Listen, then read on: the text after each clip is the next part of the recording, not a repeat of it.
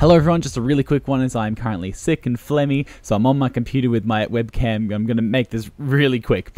A lot of work went to this one, well over 100 hours between the scripting, the recording, the A-roll, the B-roll, the gameplay capture, the final edit, which I'm now currently doing as we speak. A ton of work went into this as I'm trying to move this to a more sort of semi-professional, standardized format. Your support goes a long way, liking, viewing, subscribing, you know, all that jazz. But even if it's just showing it to a few friends that might find this interesting, you know, I'll try to play the algorithm as much as I can, and I can only do that with your guys' support. So please, thank you, and enjoy the show. Shin Megami Tensei 4 is a JRPG published by Atlas Studios for the 3DS. In it, you play as the protagonist, a samurai from the Eastern Kingdom of Mikado, tasked with defending the people, capturing the Black Samurai, all whilst recruiting your own demons from the depths of Naraku. I am not pronouncing any of these names right, like that, just forewarning right now. For those of you who may not know, Persona is actually a spin-off of the SMT series. It shares many of the same core gameplay ideas and mechanics, but don't let that fool you, SMT4 has a few tricks of its own. It is one of the hardest JRPGs I've ever played, and it's all the more better for it. Writing this actually has me really stumped right now. I'm going to be comparing this to Persona 5 Royal just because it is a very similar game mechanically. I don't think I can say that without getting lynched. And I've got to say, the Persona 5 Royal and SMT4 are definitely tied for my favorite JRPGs of all time. I can't say that one is better than the other, and it's because they focus on different things. Persona 5 definitely has better character development and visual design, thanks immensely to its confidant and calendar system. It really gives the player freedom how they want to tackle the game. Do they hang out with this one person to boost their tactical capabilities in battle, or do they hang out with this party member to boost their effectiveness? It's all up to you how you want to tackle the game and its many dungeons, and for that, it is one of my favorite games of all time. While Shin Megami Tensei 4 presents a world with incredible atmosphere and believability and possibly the best turn-based combat system I've ever seen in a game, let me start with this. If you're looking for an RPG with some incredible mechanical foundations and just fun combat, SMT4 has got you covered in spades with its press turn mechanic and elemental resistances. It is possibly the most unique thing I've ever seen in a game, and it gets even better the further you go through.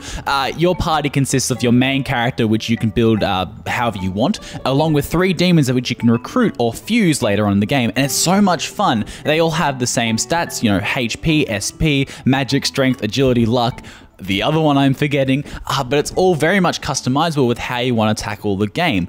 But the main thing is the elemental information, which plays a large role in battle, and I'll get to that in a bit. Starting by being made a samurai, you're quickly acquainted with the cast and thrown to the depths of Naraku, this sort of dungeon infested with demons that you as samurai have to sort of clear out. You're given a few tutorial missions here where you get a basic grip of the mechanics. So the way combat works in SMT4 is actually pretty unique. It uses the press turn mechanic like I was saying before. What happens is your party gets a turn for each combatant you have in it, so up to a maximum of 4. If you ever hit an enemy weakness or score a critical hit, one of those turns lights up and turns into a half turn. What this essentially means is you get an extra turn. If on the flip side, however, you miss an attack or it's blocked, you lose 2 turns, and God forbid you have an attack absorbed or reflected, because that will forfeit the rest of your turns. So it's all about figuring out the weaknesses of the enemy party and trying to work around it. Naturally, your battles will have different combinations of enemy demons and people and whatever, so if you want to be SP efficient, use those magic all skills, but just remember that if it does get blocked or reflected by one enemy, even if you've hit a weakness, you still are forfeiting some of your turns. You know, be smart about your SP. If you ever score a critical hit, hit an enemy weakness, evade, dodge, block, or absorb an attack, you have a chance to start smirking. Smirking is this game's greatest and worst mechanic at the same time, and I'll get onto why that is. TLDR, smirking is very powerful, and you want to be smirking as much as you can in this game. It gives you some incredible benefits, which I will list out right now. Any character smirking has a 95% chance of a physical attack being a critical hit, a 70% chance of a gun attack being a critical hit, an attack power increase equivalent to 3 uses of Tarakaja, a 100% hit rate on all physical attacks, gun attacks, and attack skills, the ability that any attack that would hit a weakness be treated as a normal attack instead, the inability to receive critical hits, an 85% chance to dodge any attack, and if you somehow have a full 4-member party, all 4 smirking at the same time, you will heal 50% of your maximum HP and SP. So, quite frankly, you want to be smirking all the time. If Naraku is teaching you to study up and make sure you're using those mechanics effectively, then the boss fight at the end of it is definitely the final exam. It is renowned for being balls to the wall hard hard and ends your game pretty quickly. If you've gone from a deathless run so far, it's not happening after this one. It is so much fun just trying to be able to beat through it, and it's now my new favorite boss fight of all time in a video game. Really quickly, before I go on, let me just mention the soundtrack in this game. It is an absolute banger. I'm just gonna play this clip right now of entering the Minotaur's chamber, which is this first boss fight, and it is so amazing.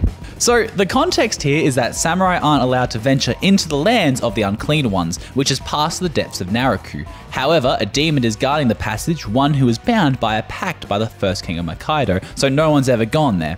In order to unravel the mystery of the Black Samurai, your current story objective, you are required to beat this boss in order to advance the main plot.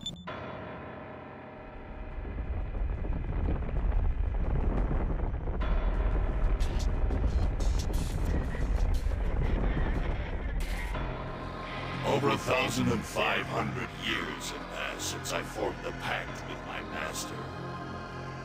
You are either truly skilled or fools indeed to ignore his warning. I will dine on your blood that wishes to mingle with the unclean.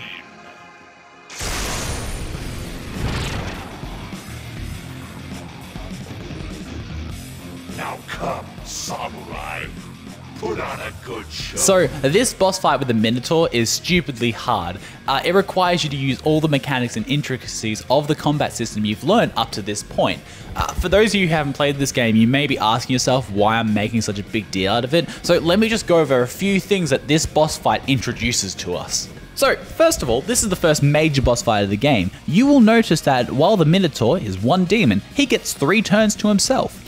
This is the first time you've learned that some demons have more turns in fights. Before this, you've been able to reduce the number of enemy turns by killing demons, so you sort of target them a bit. In this one, however, the Minotaur is your only enemy, so he gets 3 turns for the whole fight that you have to deal with.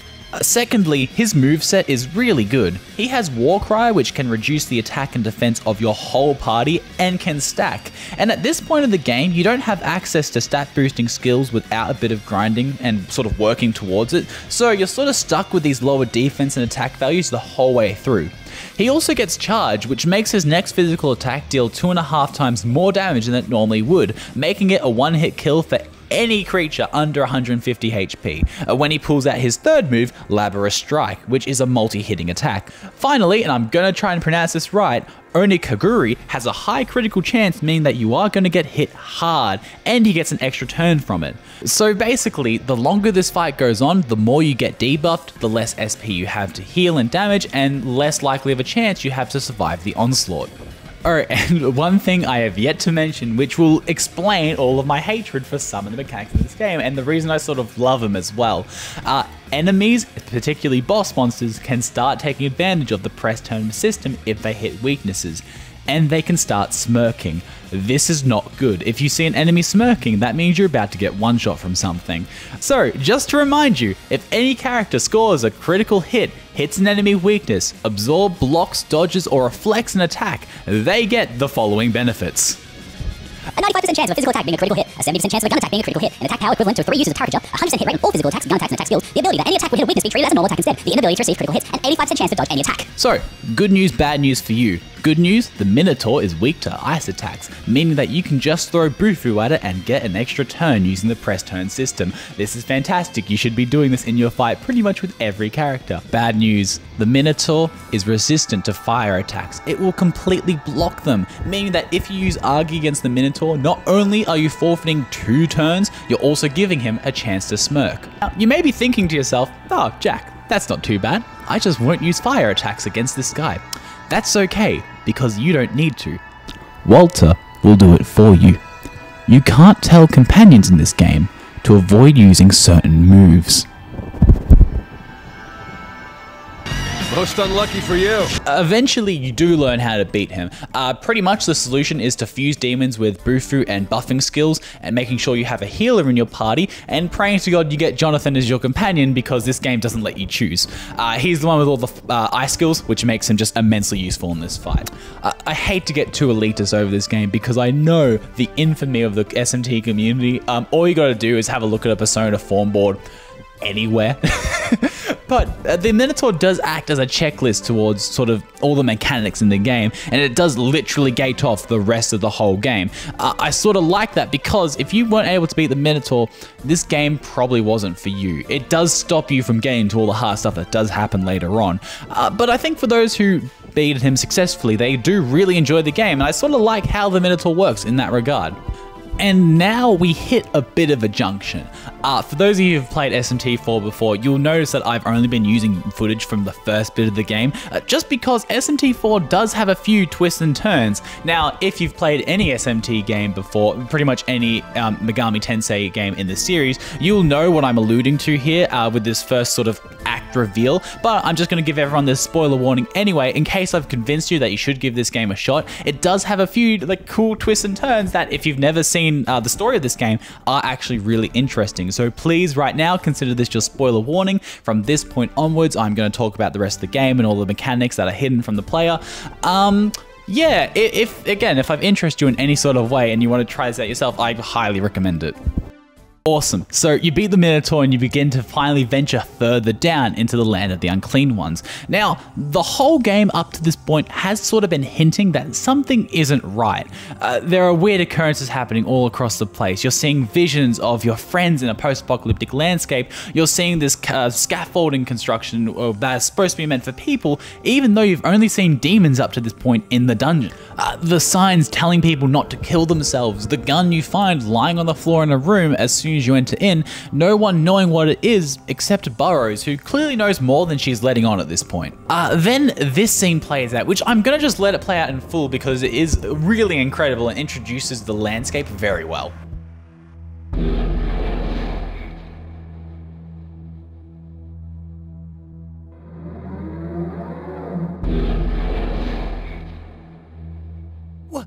What is this?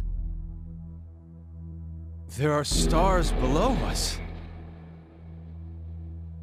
It's lovely.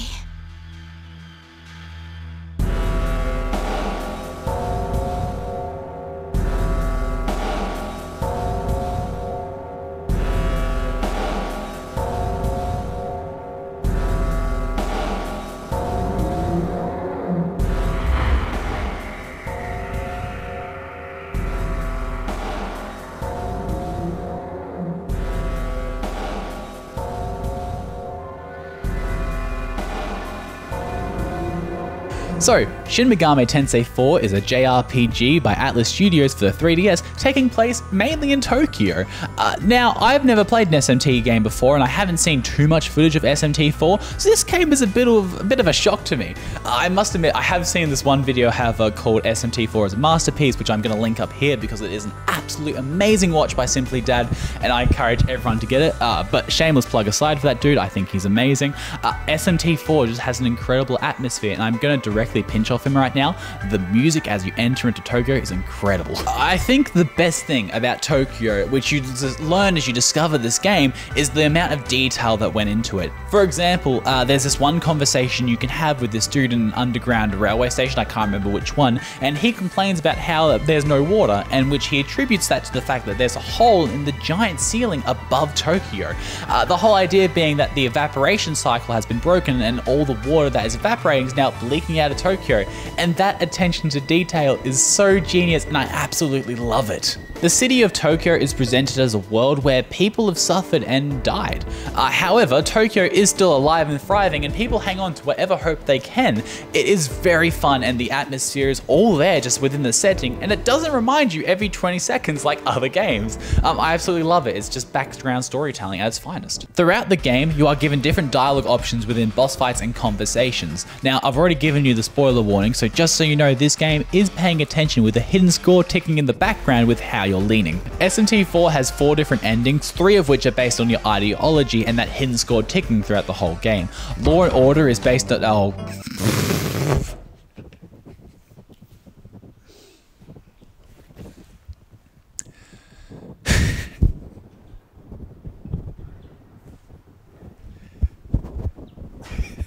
Okay. We got this. We're going to do this today. We're going to do it. Now let me just give you some general tips of this one. Let me go say right now this game is brutal, and if you're not using all the mechanics effectively, even the most basic encounters will be a pain. Most notably, the elemental mechanics. If you want an easy ride through this game, load up your character with one target magic skills of different elements and Almighty later on, while increasing the magic stat religiously as it directly ties in with damage output. This means that you'll get free turns with some crazy damage that can break the game if you spec well. Having a bit of agility here also ensures you start combat encounters, so make sure you invest in it occasionally. Party composition is a massive one. You want to first be sure that you have skills that will cover any and all weaknesses, along with characters having buff and debuff skills and heals, as they are fairly important in this game. To give you an idea, my party consisted of myself being a magic build, a dedicated healer with media skills and cleansing effects, a physical or gun damage dealer with high health and attack buffs, and another magic user with plenty of buffing and debuffing skills. Again, these are all really important, especially later on in the game, and you should try to get moves like Warcry, Luster Candy, and Debilitate as soon as you can. For resistances, you want to try and cover everything, so if the enemy uses something that attacks everyone, you can force them to lose turns. However, having a demon that absorbs physical is really powerful, but you won't be able to find any that have that elemental resistance until later on. Oh, and on that note, abuse all barrier seals you can. They make some of the later boss fights where they use physical attacks a lot really easy. For apps, it's really up to you where you want to go.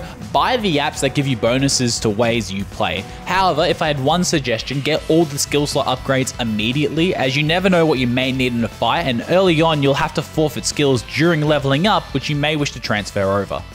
So yeah, let me wrap this up with a bow. I've probably babbled on a bit too long here. SMT 4 is a wonderful JRPG and possibly my favorite of all time with Persona.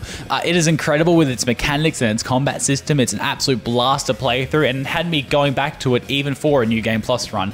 I've played upwards of 60 hours of it now and it hasn't bored me yet. It is incredible, and with pennies on the dollar on the actual Nintendo store right now, it is an absolute blast and I encourage anyone to play it. SMT 5 is coming out pretty soon. I do absolutely want to cover it. If you guys have any suggestions or you just want to see me play that game in a typical sort of Let's Play format, please let me know down below because I'd be more than happy to give that a shot. Thank you all for watching and I'll see you all around.